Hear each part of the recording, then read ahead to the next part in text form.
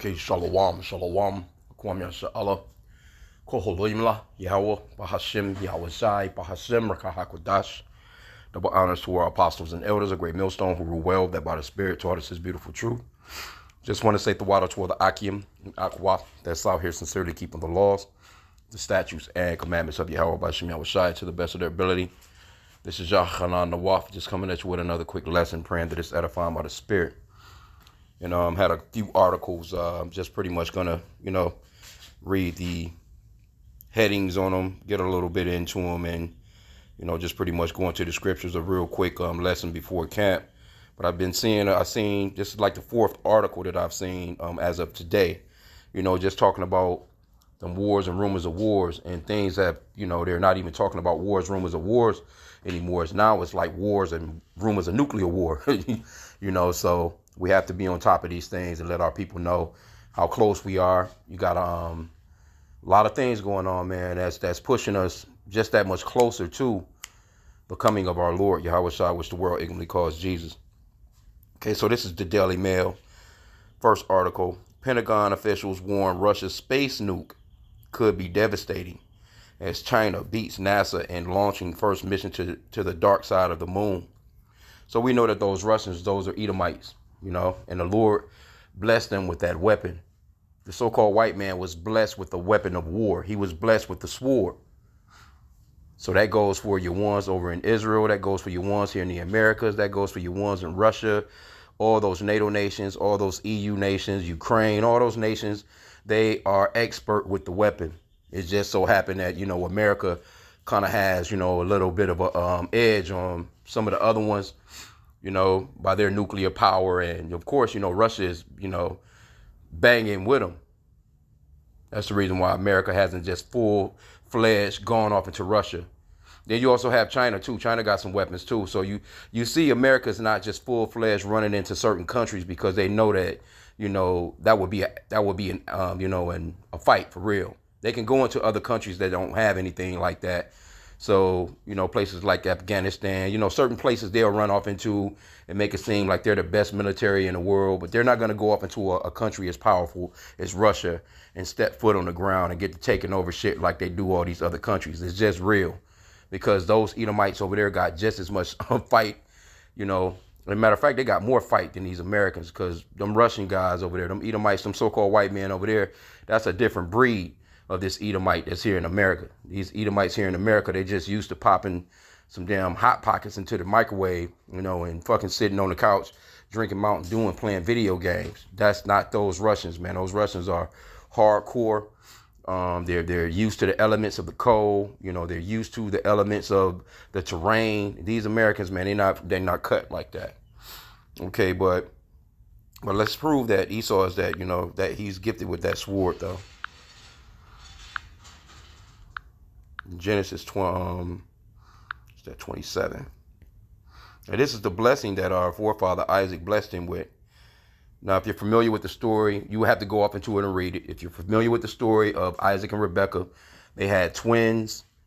One was named Esau, one was named Jacob. Esau came out red. He is the progenitor of the so-called white race today. Jacob came out like everybody else because everyone else had melanin, brown skin. Jacob is the progenitor of the so-called blacks, Hispanics, Native Americans, which are Israelites today. So this whole thing that you're seeing playing out on the earth right now is between two main characters in a movie, Esau and Jacob. All the other nations, they're just like, extras, right? But the birthright, he sold his birthright to Jacob, if you're familiar with that part of the story.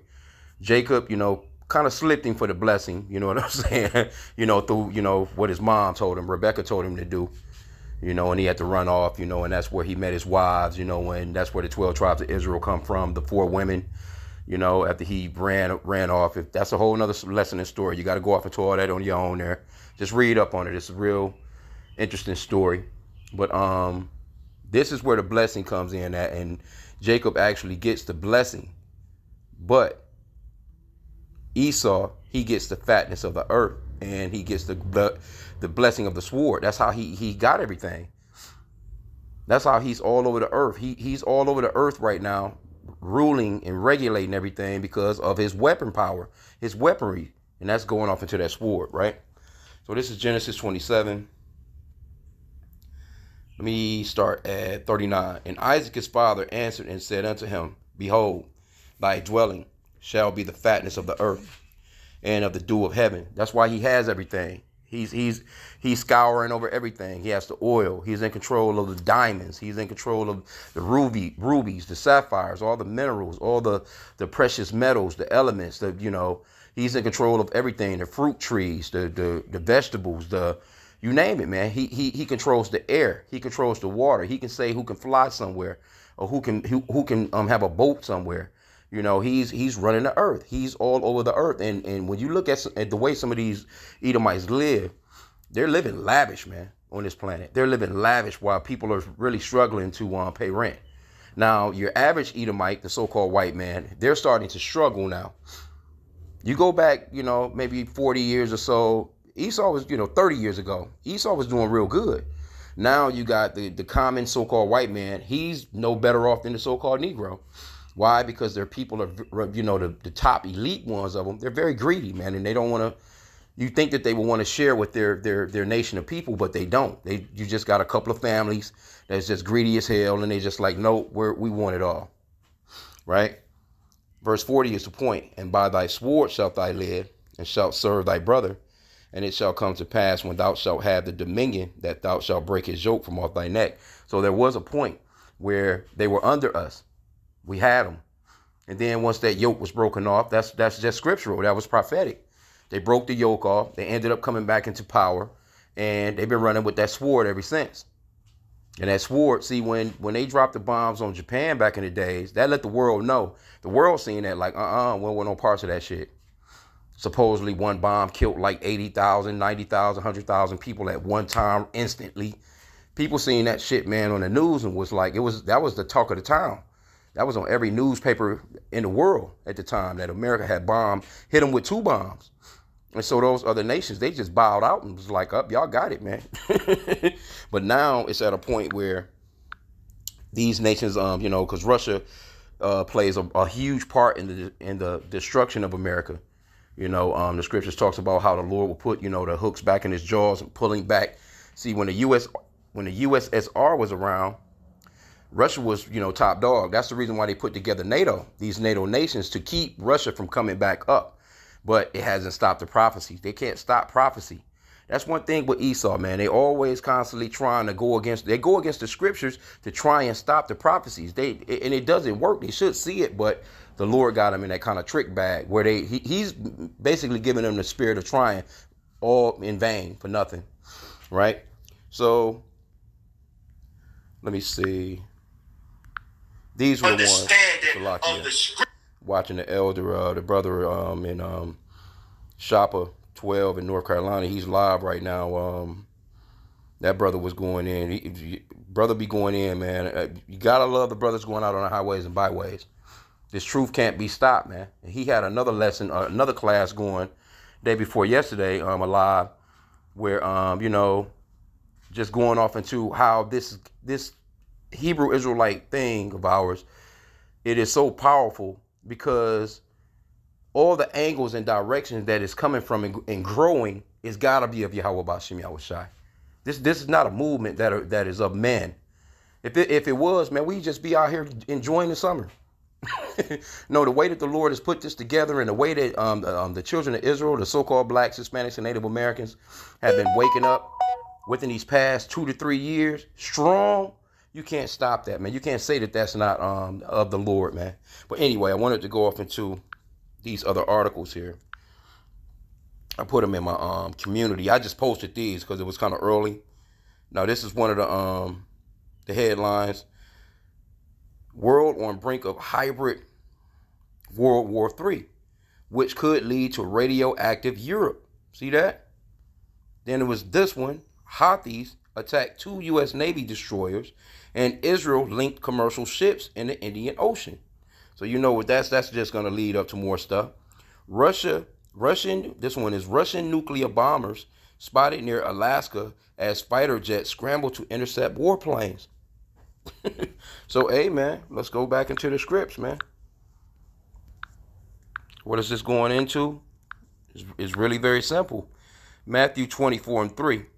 And as he sat upon the Mount of Olives, the disciples came unto him privately, saying, Tell us, when shall these things be? And what shall be the sign of thy coming and the end of the world? So this is a question that's being asked of the disciples to the Lord. And Yahushua, which that's the true name of the Son, is not no Jesus. The letter J was invented in 1524, so we know that the Lord's name can't be Jesus. He was a Hebrew Israelite from the tribe of Judah, or Yahweh. And his name is Yahushua, which means that he's the Savior or deliverer in the Paleo Hebrew. That's another lesson as well, but you will have to, it's apps. I mean, it's if you can find this information out. It's nothing to it, and we believe by faith that these are the true names. The true name of the Father is Yahweh, and the true name of his Son is Yahushua in the Paleo Hebrew. Because you have to realize that there's no letter J, E, O, U, or V in the Hebrew alphabet. Now, who gave you those vowel sounds, those vowel points? The same people that's running around out here screaming anti this, anti that, Semitic this, Semitic that. Those vowel points wasn't needed. The Hebrew is perfect without vowel points. There's no E sound or no J sound or no O sound or no U sound or no V sound in the Hebrew alphabet. So why did they do that? See, that's another lesson. Anyway, and Yahushua answered and said unto them, Take heed that no man deceive you. For many shall come in my name, saying, I am Yahushua Mashiach, and shall deceive many. That's happening right now, too. It's a lot of people. You got a lot of mockers, a lot of scoffers. You got a lot of false prophets, a lot of false teachers. So you have to be aware of, who you're listening to when you first come into this truth. Because, a lot of brothers be window shopping. We all did it. I remember when I first came into this truth, it was just you thought everybody was everybody. You just thought that every Israelite was the same, and they're not. Because you got Israelites that's going off in the doctrine. Even though they may have on fringes, they may call on the name Yahweh and Yahushua, but they'll be going off in another part of the scriptures. So, we follow the elders, the apostles of GMS, Great Millstone, who definitely has the 100% truth as far as this salvation. So, if I was you, I would just go ahead and run with the big dogs to begin with and leave all these other camps alone, man. Stop window shopping. It's not about who looked the coolest. It's not about who's uniform or whatever you want to call it, a garment that looks the best. It's not all about that, man. It's about a humble and contrite spirit, and the Lord really dealing with those men and you learning from those men, because we all need teachers, right? But anyway, it goes on to say, and ye shall hear of wars and rumors of wars. See that ye be not troubled, for all these things must come to pass, but the end is not yet. For nation shall rise against nation, and kingdom against kingdom, and there shall be famines and pestilence and earthquakes in diverse places. It was just an earthquake right here on the border of Florida. Not Florida, Ohio and Michigan right here. I just done a lesson the other day where it was an earthquake, stopped the damn baseball game, the professional baseball game. I forgot where that was at, though. You just had an earthquake in New York about 2 or 3 weeks back, maybe a month or so ago now. So earthquakes are happening. You got the wars, rumors of wars, of course, are happening. You got uproars of the people, sedition among men. It's just all the prophecies are playing together where we know that we have but a short time. And Esau knows that he had but a short time. That's why Revelation 12:12 says that he's going to come down with great wrath, because he knows that his time is short. See, he's running out of options. That's why when you look at this anti-Semitic bill that they're coming out with, that's Esau, scrounging for more time. Basically, that's all that is, because when you think about it, why would America need a bill to protect them when they have their own land that they can go to anyway? But let's just say they have the right to move about the earth. They can go where they want to go. Don't America have laws already in place to help any citizen that's being given a problem? Don't they have 911? Don't 911 isn't 911 for everyone, all nations, no matter what gender, what creed, what ideology, or what religion they're into? Isn't that, if somebody is messing with you, can't you call 911? Well, why can't they call 911? Why do they need a total different bill to protect them? This shit just don't make no sense, and they starting to look real bad, bro. But that's sloppy work right there. That's when you rush something, it gets sloppy. See, they used to be able to take their time somewhat, but the Lord is speeding things up. So I just wanted to touch on this for a hot sec, man. I seen these couple of articles, And hey, this is all that you're hearing about. But let me read a little bit of this. It says a Pentagon official warned lawmakers that Russia's development of a nuclear space satellite could knock out all global satellites for up to a year. Satellites aren't built to withstand the radiation from a nuclear explosion, and some could be destroyed by the blast and have devastating consequences for the U.S. and other countries' capabilities in space. And you know these niggas lose their internet. They're going to lose it anyway. These citizens really going to go crazy. This marks the first time the Biden administration has openly discussed the indiscriminate weapon at an open congressional hearing after a bombshell revelation by lawmakers in February. Meanwhile, China has lost the first. See, China, they still trying all that moon shit. We ain't even concerned with that, you know. But we're just concerned with these prophecies that are coming to pass, man, right before our very eyes, man. You know. Let's see the Detroit camp, GMS Detroit, about to get going. But yeah, I'm gonna end out. I'm not gonna keep it long. But hey, man, it's a serious stuff right here. And also, I seen the let me see.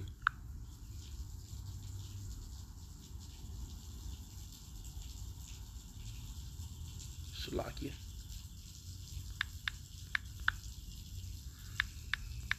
Joe Biden, I think what did he do? He ordered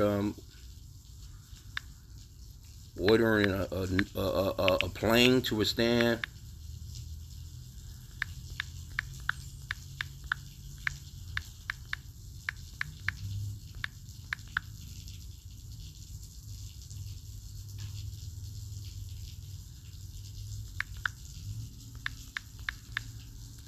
bomb to a plane to withstand a nuclear blast. I think it was. The brothers posted it. I seen it. Yeah, $13 billion right here. So, and you got to realize too that they're you know, a lot of these tech billionaires, all these people, man, are building bunkers. You got certain little millionaires supposedly building bunkers. You know what I'm saying? You know the smaller ones, but you know you got these elite. They have extravagant bunkers, man, the size of cities, man, underground, with all the tech in it. They can live, you know, 25, 30, 40, 50 years. You know what I'm saying? They got it's like a damn city in there. So it says U.S. Air Force awards $13 billion doomsday plan contract to Sierra Nevada. So this motherfucker, he gonna be able to fly away while you motherfuckers is getting blown up. And Israel is the least of the flock. They're the ones that's gonna draw them into blowing y'all ass up, man. So all that support that see, all you Americans should be protesting. Not just these college students. All of y'all should be protesting against these people because they're the ones gonna draw everybody into. I mean, you can't stop it. It's prophecy. But I'm just saying, if you know, here you go. Your own lawmakers have turned their back on you and have signed into a bill into law that basically says that if you teach the Bible overall, that's pretty much about what it's leading to, or, you know, a portion of it anyway. You reading the Bible, we gonna stop that shit. You going to jail. See? It says the U.S. Air Force said on Friday that it has awarded a $13 billion contract to Sierra Nevada Corps to develop a successor to the E-4B, known as the Doomsday Plane, due to its ability to survive a nuclear war. Now, I don't know how they do these tests to know that it will survive one. But it's not going to make any difference. See, all this shit is in vain, man. The Lord is going to get down on Esau, man. Esau, not you see, that's how we know that this is Esau Edom, man, the so-called white race, because they're proud as hell.